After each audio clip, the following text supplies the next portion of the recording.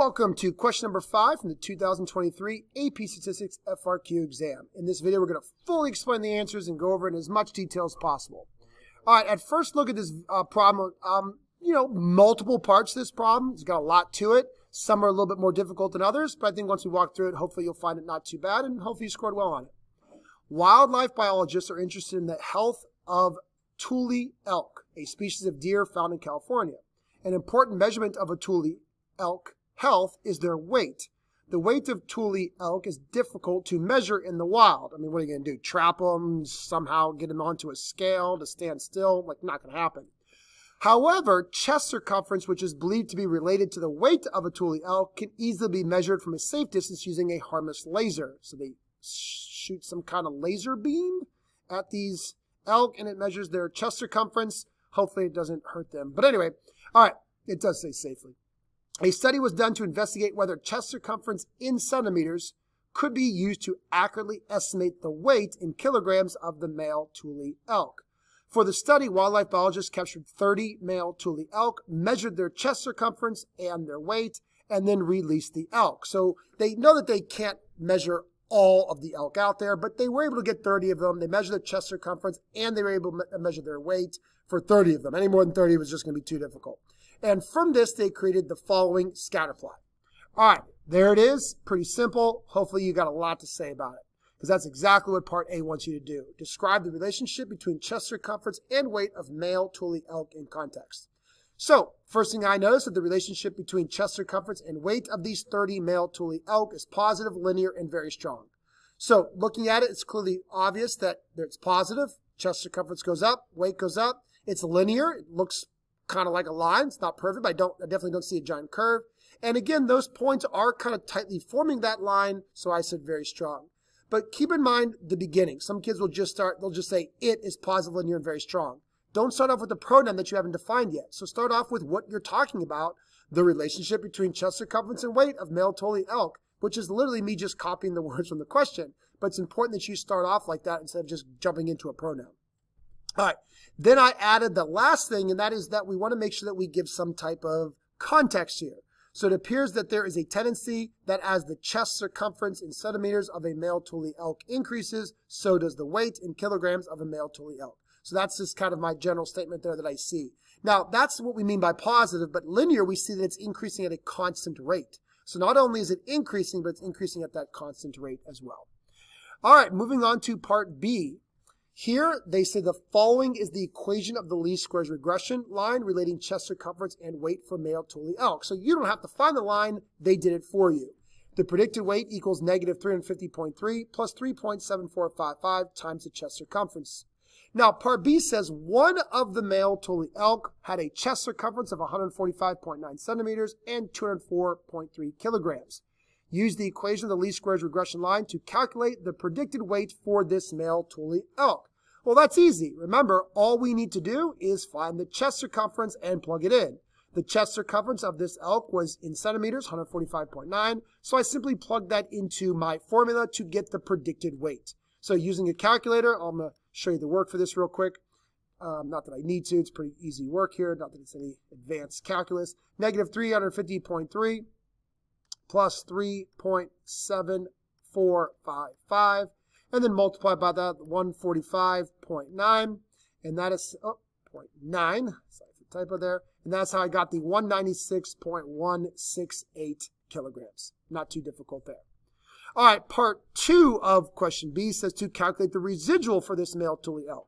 So the residual is a pretty simple formula as well. The residual is just the actual weight of the actual Y value. So that's the actual weight of the elk minus the predicted. So it's just the difference between what the elk actually weighed and what we predicted. So we already know the actual weight is the 204.3, and all we have to do is subtract from that what we got for the predicted, the 196.168, and we got a residual value of 8.132. So the actual elk weighed 8.132 kilograms more than we predicted, or you could say our prediction was an underestimate for that particular elk. All right, so Part A and Part B were actually pretty easy, so if you're on a way to getting at least half credit on this problem. All right, then they bring up, hey, let's interpret the slope. It's a very common question when you're working with least squares regression lines to interpret the slope.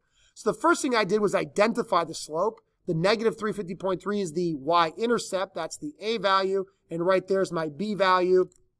The slope is the 3.7455. So there I just simply identified it. Now I have to interpret it in context. As the chest circumference of a male Thule elk increases by 1 centimeter, the predicted weight of the male Thule elk increases by 3.7455 kilograms. All right, making sure that you understand how I got this. So the most important thing is that anytime I have a slope, I put it over 1. And I think back to old school algebra, change of y on top divided by change of x on the bottom. That's slope. And in this problem, x is the chest circumference in centimeters, and the y is the kilograms of weight. So I know that for every 1 centimeter that the elk increases in chest circumference, we predict the weight to go up by 3.7455 kilograms.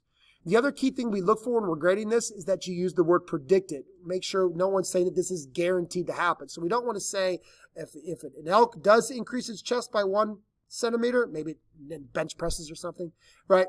Then it's going to guarantee to have a weight increase of 3.7455 kilograms. It's not a guarantee at all. It's just a predicted.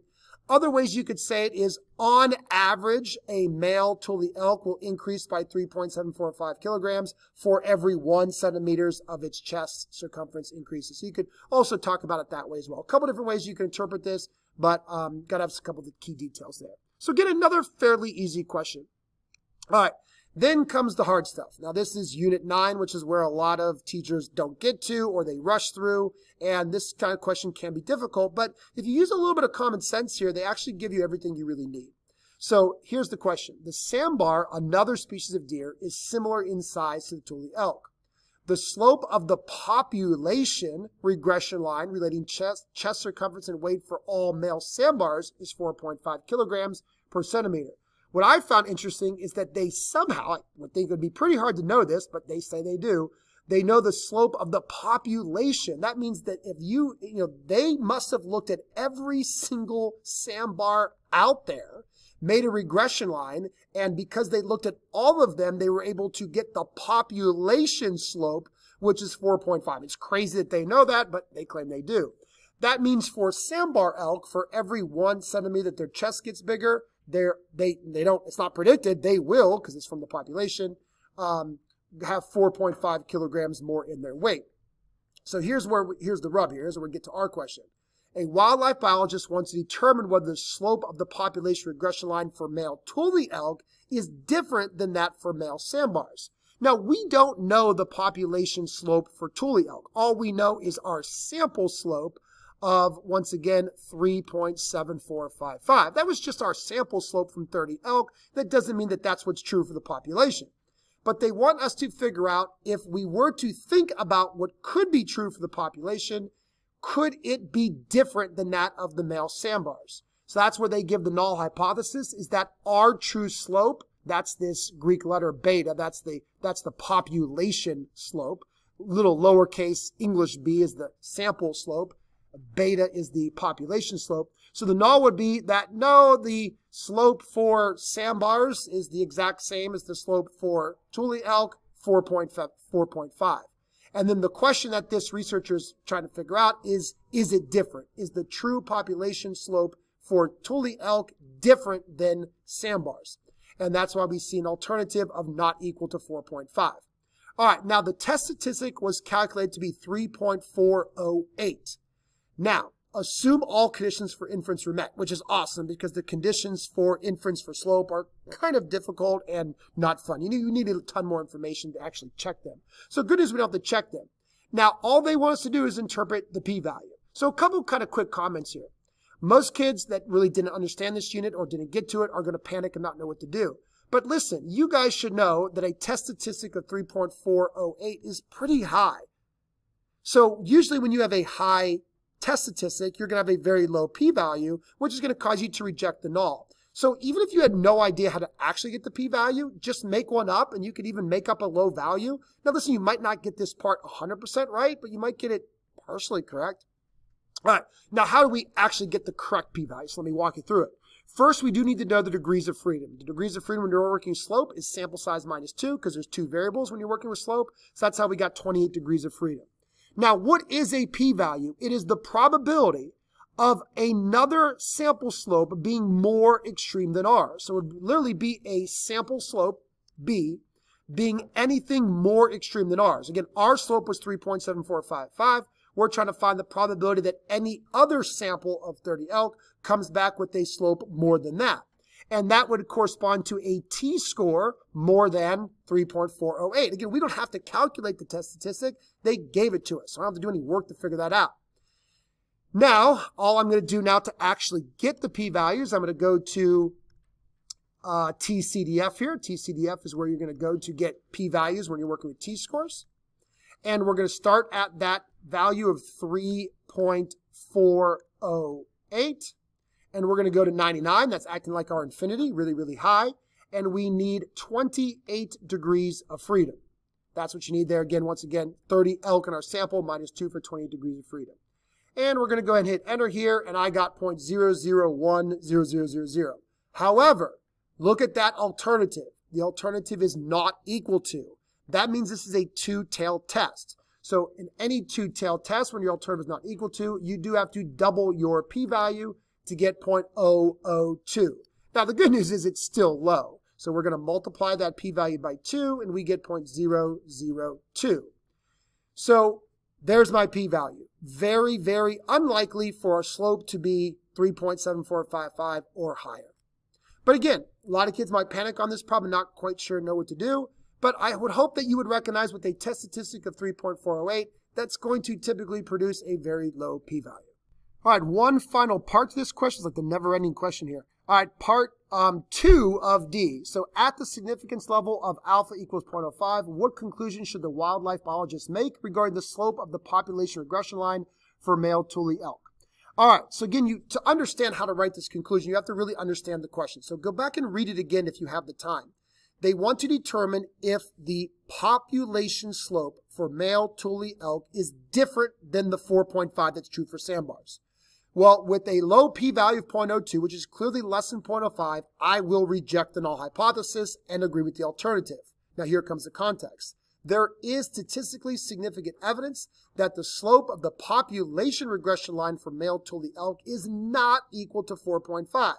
Again, I'm rejecting the null that it is 4.5. I'm going with the alternative. So I truly believe in my heart that it's not 4.5 for male Tule elk. What is it? Honestly, I don't know. My sample was 3.7455, but it's, again, not that.